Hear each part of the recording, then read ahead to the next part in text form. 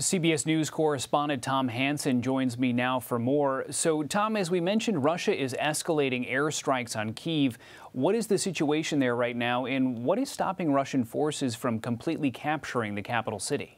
Well, Ben, we're hearing reports of new explosions throughout the city of Kyiv. I want to pinpoint some of the areas that have been hit in the past 24 hours. So let's pull up the map here showing the capital, Kyiv. And then in the surrounding urban areas, you can see that there have been at least 4 strikes. 3 of them are residential buildings. 1 of them is a subway entrance and market. Now, Ben, the thing about this is these are not military targets. These are densely populated civilian areas that have been hit. And the strategy here, as far as military experts speculate, is to surround the city, cut it off from the rest of the country, terrorize the people there, and assert pressure on President Volodymyr Zelensky as both countries continue to hold talks tomorrow. Now, Russia's ultimate goal, as far as we know, is to take control of the capital, and they're appearing to take increasingly aggressive measures to do so. Now, as to why they're moving slower than expected, a lot of that has to do with fierce fighting on behalf of Ukrainian forces, which have managed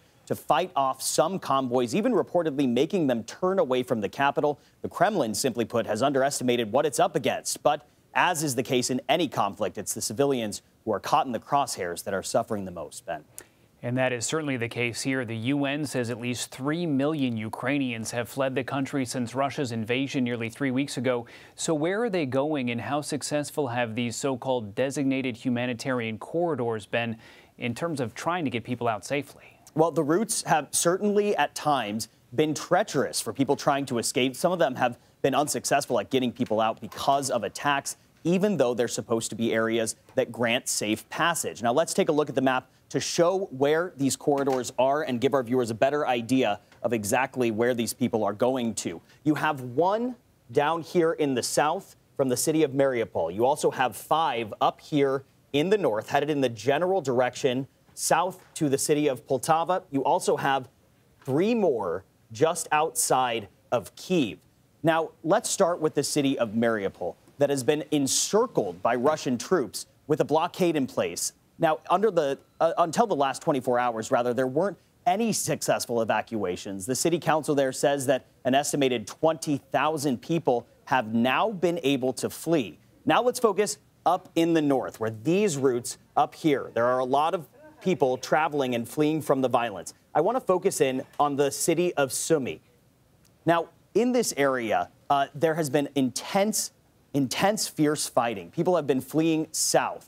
And the International Red Cross reports that 100 buses full of people have been able to leave the city, Ben. So some good news for them, but still a lot of people left behind.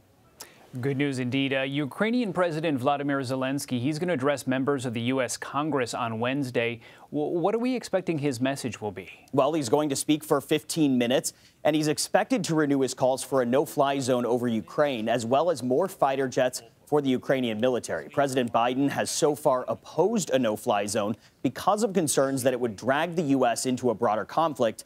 But as you'll remember, Ben, Congress recently approved $13.6 billion in aid for Ukraine, and President Biden is also expected to deliver a speech tomorrow to demonstrate how the U.S. will continue to help. Ben? All right, Tom Hanson, thank you for laying that all out for us.